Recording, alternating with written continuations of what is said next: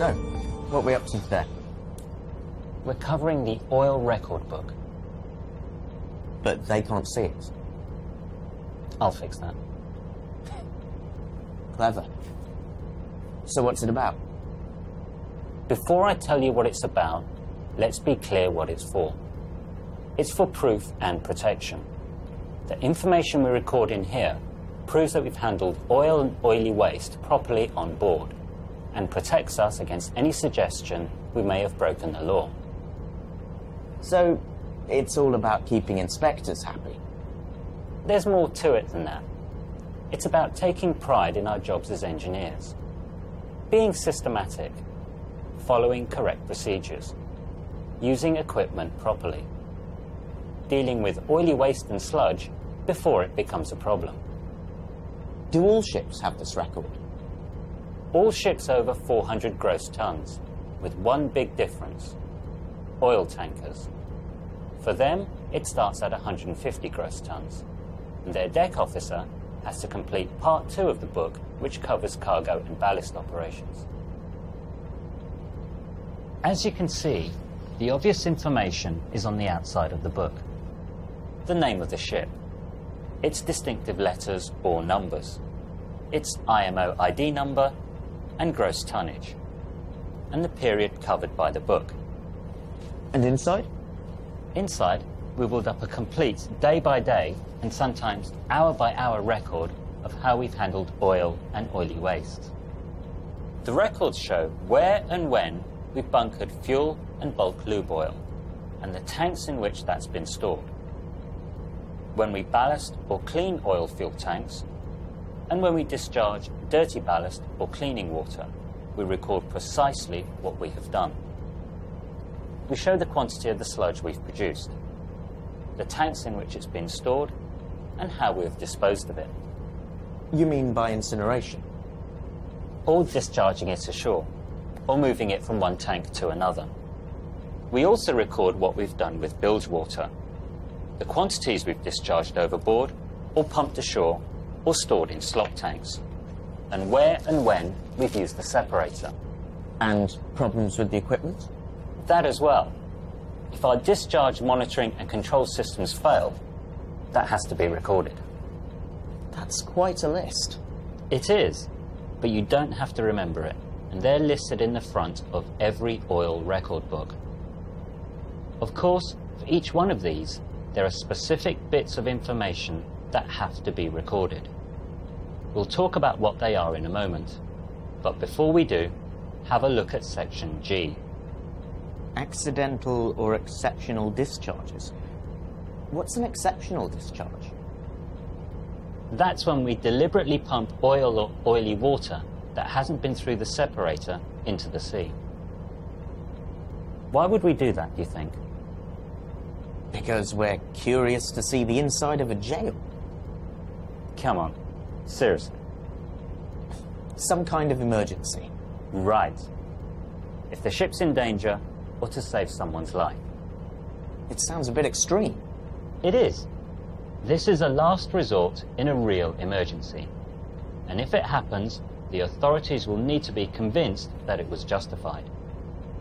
When the book asks you to record the circumstances, reasons and general remarks, that means a full description, backed up by the ship's log and whatever other information is relevant.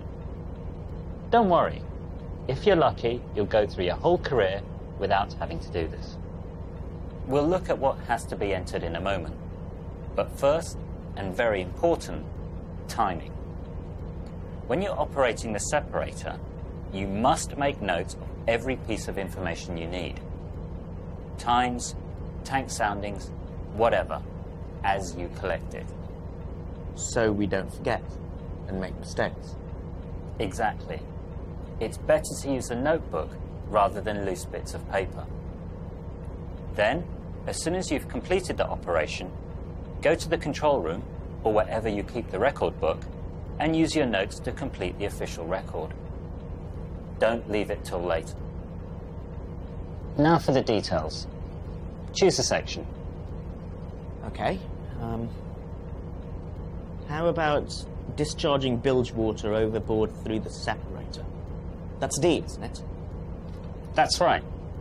When an engineer's operating the separator, what sort of information do you think he'll need to record? Start and finish times. Yes, and? The bilge holding tank soundings. Exactly. We've got to be able to calculate and record the exact quantity we discharge overboard.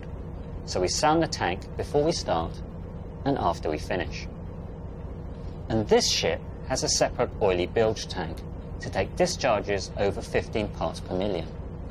So we record before and after soundings for that as well. We also keep a dips book.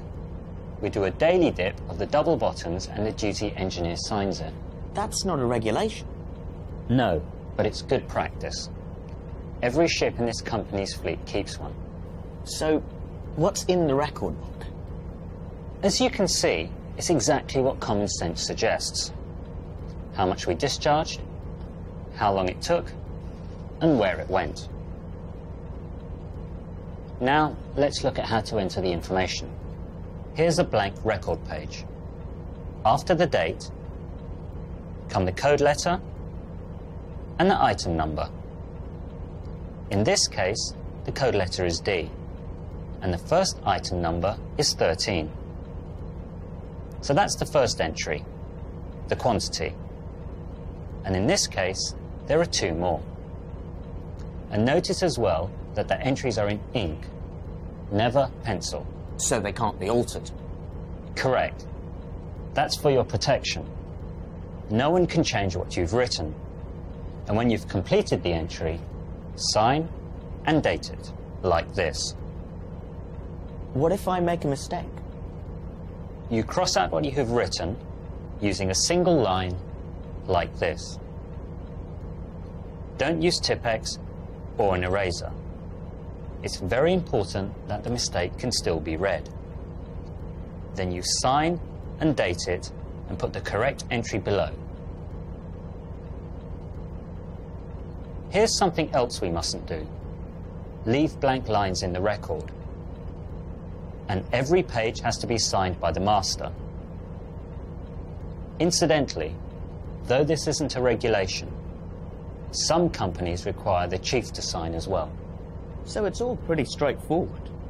We look in the front of the book to check precisely what we're supposed to record for whatever we're doing, write it down, sign it. Is that it? Yes, but we have to get the details right. Look at this entry again.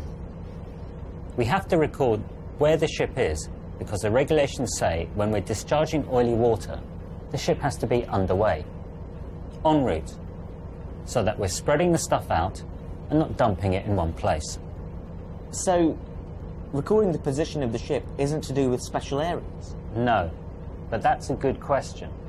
What do you know about special areas? Well, they're defined in MARPOL. They're areas of the ocean that have fragile environments, like shallow landlocked seas and the cold waters of the Antarctic and so on. Are we allowed to discharge bilge water in these areas? Not in the Antarctic, but we can in all other special areas, so long as we stick within the 15 parts per million limit. So, apart from the Antarctic, there's no difference in how we discharge inside or outside the area? Not in how we discharge. The difference is in the equipment we've got to have. Outside the areas, only ships over 10,000 tons have to have the bilge alarm and an automatic cut-off which prevents discharge above 15 parts per million. Inside the areas, it's all ships above 400 tons. You remember I said there was a part 2 of the book? Is that the one deck officers have to complete on oil tankers? Spot on. You have to make sure that the records of transfers are consistent between both parts of the book. You mean transfers from engine room sludge tanks to slop tanks? Correct. There are a couple of other things to watch out for. First, the connection between engine room and deck must comply with class rules. It must have non-return valves and a removable section of piping. No flexi hoses, in case the burst causes pollution. We don't want cargo or vapours getting back into the engine room. and the method of transfer must be listed on the IOPP Form A. Why do you think that matters? Port state control? They don't trust pipes that don't officially exist. And the problem is made worse because of the relative sizes of the tanks. 20 cubic meters of sludge transferred to a VLCC slop tank will hardly affect the tank level. It'll look as if the sludge has disappeared. So port state control may want to see the IOPP documents. That reminds me of something else that's important. Names. Names? When you're filling in the record book, you have to be careful to use the tank descriptions from the IOPP Form A. Don't call a waste oil tank a holding tank if that's not how it's listed on the form. Here's another detail. Look at this entry. It's about disposing of sludge ashore. There's something missing. Can you see what it is? Not really. Can I check the list? Of course. Always check the list if you're unsure. Let's have a look. C, 12.1, to reception facilities. That'll be New York, so done that. Of course. Get a receipt. That's it. It's so we can prove that this sludge went to the port facility and not over the side one dark night. We include the receipt number in the entry and file the actual receipt with the record book. You keep talking about proof. Is it the port state inspectors we have to convince? Well, remember what I said earlier. Even if there weren't inspectors, we'd still want to be able to show that we've done our jobs properly. But to answer your question, yes. The inspector will want to see that we're keeping proper records, and importantly, that those records make sense. For example, look at this entry. Tank capacity, 3 cubic meters. How would an inspector know that information is correct? From the IOPP Form A. That's right. And look at this entry about discharge overboard through the separator. What do you think? The throughput looks very high. Exactly. When the authorities see that, they'll want to check the throughput, not just on the IOPP certificate, but also against the manufacturer's manual and the type certificate. So we've also got to keep our manuals and certificates up to date. And sometimes they'll want to see our maintenance records as well. So that's about it. The oil record book. Okay. Now, I know what this book's about and how to fill it in, but what about them? Thanks for the reminder. The oil record book is a complete record of how we handle oil and oily waste in the machinery spaces on board. Everything we do has to be recorded. It's not difficult. Just follow the instructions at the beginning of the book accurately. And as long as you've used the correct procedures and made the entries properly, you'll be fine. Don't forget, if anybody suggests you might have broken the law, it is these records that you've created that will protect you.